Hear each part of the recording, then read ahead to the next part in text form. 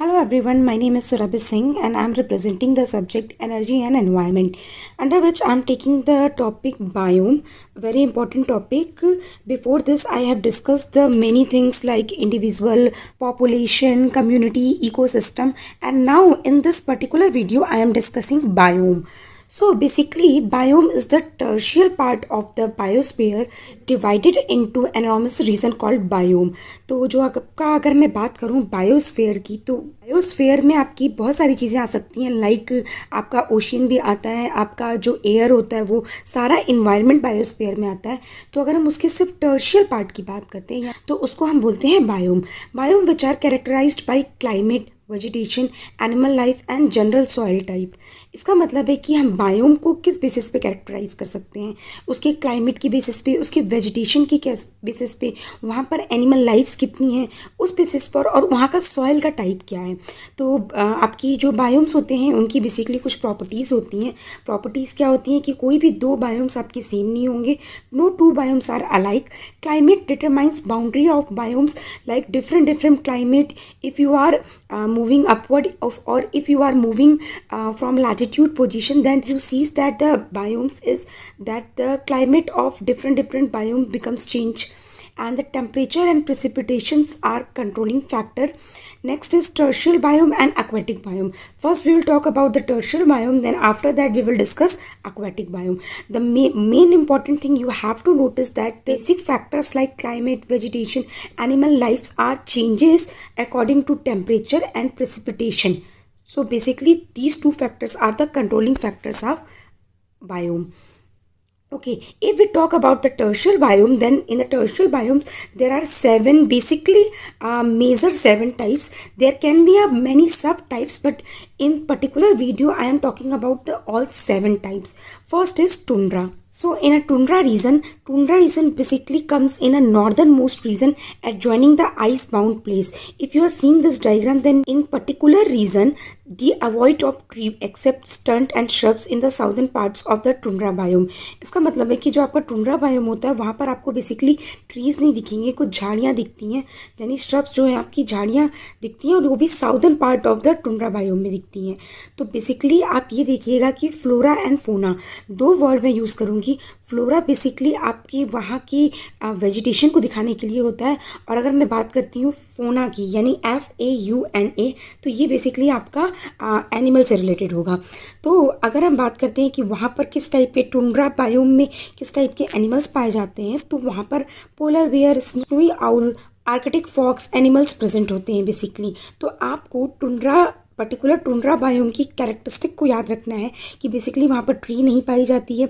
वहाँ पर आपके कुछ फ्लोरा जो पाए जाते हैं वो क्या है, लीचिन, मॉसेस एंड सेसेस पाए जाते हैं. एक चीज़ आप और ध्यान रखिएगा, जो आपका टुंड्रा होता है इसमें बेसिकली परमाफ्रॉस्ट पाए जाते हैं, यानी आपका परमानेंट वहाँ पे फ्रोस्टिंग मिलती है, परमानेंट आपको आइस मिलेगी. तो ये चीज़ आप याद रखिएगा. Next we talk about the taiga. Taiga में बेसिकली आपके नॉर्दर्न यूरोप का पार्ट आता है. अगर आप इस डायग्राम को देखेंगे तो आपको क्लियर होगा कि ये आपका नॉर्दर्न यूरोप आता है, एशियन एंड नॉर्थ अमेरिका आता है. यहाँ पर जो टेम्परेचर होता है वो मॉडरेट होता है, और इसको हम बेसिकली बोरियल फॉरेस्ट भी कहते हैं. तो यहाँ आपका असर्शन एंड रीजन का क्वेश्चन बन सकता है. यहाँ पर जो डोमिनेटिंग वेजिटेशन है वो बेसिकली कैनिफरस एवरग्रीन प्लांट्स पाए जाते हैं. उसके अलावा कुछ पाइन एंड फायर्स के भी प्लांट्स आपको मिलते हैं. फोना की बात करते हैं तो यहाँ पर little mink, Siberian tiger, walls पाए जाते हैं. तो ये आपको कैरेक्टरिस्टिक्स इसके फ्लोरा एंड फोना की आपको ध्यान में रखनी है. नेक्स्ट आता है आपका temperature. Deciduous forest. Deciduous forest के बारे में आपको ऑलरेडी 2018 या 19 में क्वेश्चन आया है कि what are the deciduous forest. So deciduous forest are that forest leaves there leaves annually, यानी जो आपके डेसिडुअस फॉरेस्ट होते हैं वो अपनी पत्तियों को साल में गिराते हैं. हर साल उन पेड़ों में नई पत्तियाँ आती हैं. तो जो आपके टेम्परेचर डेसिडुअस फॉरेस्ट होते हैं यहाँ पर आपका एग्रीकल्चर बहुत अच्छा होता है, यानी ये आपकी एग्रीकल्चर सपोर्टिव रीजन्स हैं. ये आप एक तरीके से कह सकते हैं कि सेंट्रल एंड साउदर्न यूरोप में है. इसमें मैंने एक बात आपको बतानी भूल गई, जो बहुत इंपॉर्टेंट क्वेश्चन है. जो आपके टैगा जो रीजन में, टैगा बायोम में जो ट्री पाई जाती है वो आपका कोनिक शेप की होती है. यानी अगर आप यहाँ से देखें तो अगर यहाँ पे अगर इस पर्टिकुलर रीजन में अगर बारिश होती है तो ये जो कोनी ट्री यानी लंबी और आपकी कोनीफेरस ट्रीज पाई जाती हैं। तो कोनीफेरस वर्ड याद रखिएगा। कोनीफेरस का मतलब है कि ये आपका कोन ऊपर में जैसे ट्री बड़ा होते जाएगा, ऊपर ये कोनिक शेप का हो जाएगा। इससे क्या होता है कि जो आपके आइस, अगर कुछ जगहों पर आइस भी है तो वो आइस आपकी क्या होती है, नीचे गिर जाती हैं और आपके पेड़ टिके रहते हैं। उसके बाद हमारा टेम्परेचर डिसिडुअस फॉरेस्ट मैंने आपको बता दिया, मोस्ट प्रोडक्टिव एग्रीकल्चर फॉरेस्ट है। ये आपका basically central and southern Europe में पाया जाता है। इसके जो ट्रीज़ होते हैं वो बेसिकली बहुत लंबे होते हैं और इसमें फ्लोरा में अगर हम बात करते हैं तो बीच, okay and maple and cherry trees होती हैं। अगर हम यहाँ के एनिमल्स की बात करते हैं तो ये जो आपके एनिमल होते हैं ये vertebrates and invertebrates familiar animals होते हैं।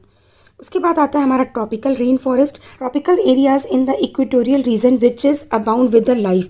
अगर आप इसको इस तरीके से समझें कि ये आपका पूरा ग्लोब है और ये आपका आपकी इक्वेटोरियल लाइन है और इस तरीके से ये आपकी लाइन ऊपर जाती है। यहाँ पर आपके से पोल होते हैं और ये आपका इक्वेटोरियल लाइन है।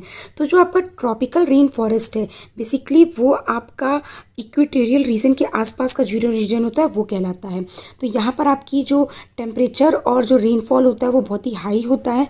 और अगर हम यहाँ पर बात करें तो यहाँ पर multiple story of broad and लीफ्ड evergreen tree पाई जाती है। मल्टीपल स्टोरी का मतलब क्या है, एक बड़ा ट्री, फिर एक उससे छोटा ट्री, एक उससे छोटा ट्री, एक उससे छोटा। तो इस तरीके से आपकी मल्टीपल स्टोरीज में ट्री पाई जाती हैं। तो लीफ्ड evergreen tree and species are in abundance. Multi storey of broad लीफ्ड evergreen tree species are in abundance. Next is savanna. Savanna is the most extensive in Africa. Grasses with the scattered trees and a fire-resisting thorny shrubs. The fauna includes a great diversity of a grazer and a browsers such as the elephant, rhinoceros. और अगर हम carnivorous की बात करते हैं तो lion और चीता पाए जाते हैं। तो जो आपके ये ब्राउन पार्ट्स जहाँ दिखा रहे हैं ये आपका यहाँ पर सवाना बायोम पाया जाता है। आपको ये याद करने में मे भी डिफ़िकल्ट लगे बट अगर आप इस इमेज को ध्यान में रखे रहेंगे तो क्वेश्चन आप में बेसिकली यहाँ पर 3 तरीके से बनता है कि आपके जो सवाना बायोम है वो बेसिकली किस रीजन में पाए जाते हैं। अगर ये क्वेश्चन बहुत ही टफ लेवल पर पड़ेगा, लेकिन अगर हम इससे थोड़े से इजी क्वेश्चंस की बात करें तो सिंपली आ जाएगा कि एलिफेंट और राइनासोर्स होते हैं ये बेसिकली किस बायोम रीजन में सर्वाइव करते हैं। तो आंसर आपको पता होगा। उसके अलावा आता है ग्रासलैंड। ग्रासलैंड बेसिकली आपका नॉर्थ अमेरिका एंड यूक्रेन में होता है।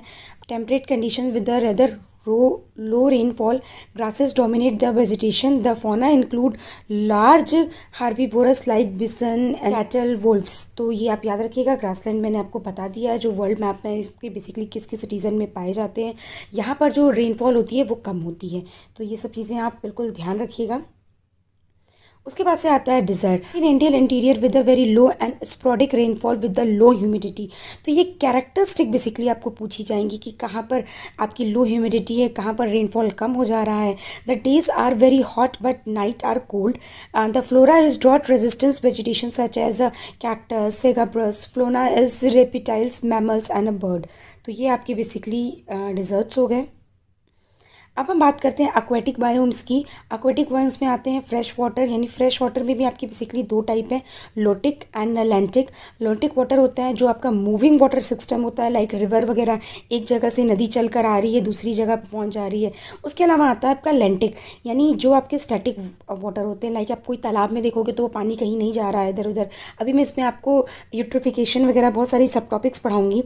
उसके अलावा आता है आपका मरीन इकोसिस्टम। मरीन इकोसिस्टम में आपकी basically corals and marine life आती है।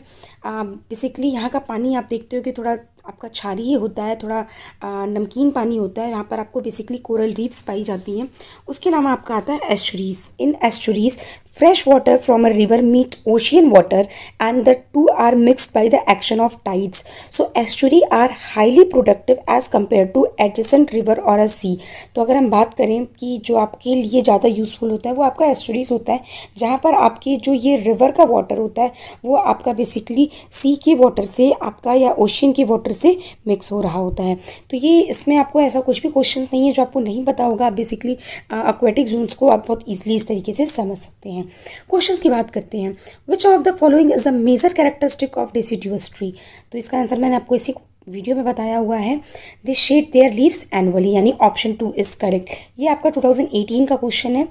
नेक्स्ट 2020 में क्वेश्चन देखिए क्या पूछा गया है, which one of the following reason is characterised bye sensitive ecosystem, enhanced occurrence of extreme weather events and natural कैटास्ट्रॉफ्स।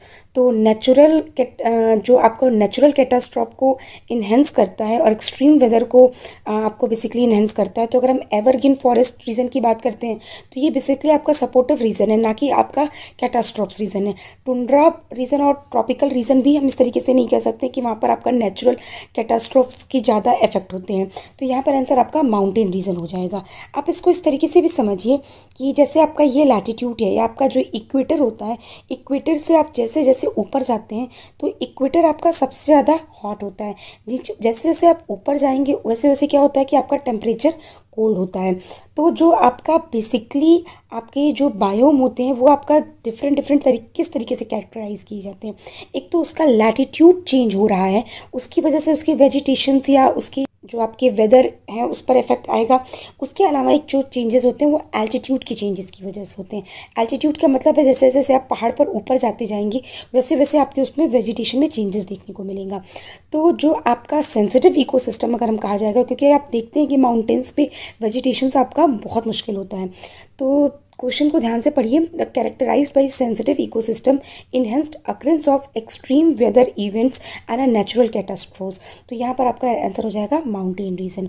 तो आगे हम आपको नेक्स्ट वीडियो में मिलेंगे जहाँ आपको बायोस्फीयर के बारे में बताया जाएगा। तो वीडियो पसंद आती है तो लाइक एंड सब्सक्राइब जरूर कीजिएगा, जिससे आपको आगे आने वाली वीडियो की नोटिफिकेशन मिलती रहेगी। और प्रोजेक्ट मैनेजमेंट, क्वालिटी, एथिक्स, इन सब्जेक्ट्स के बारे में आपको पढ़ना है तो उसकी लिंक आपको डिस्क्रिप्शन बॉक्स में मिल जाएगी। Thank you.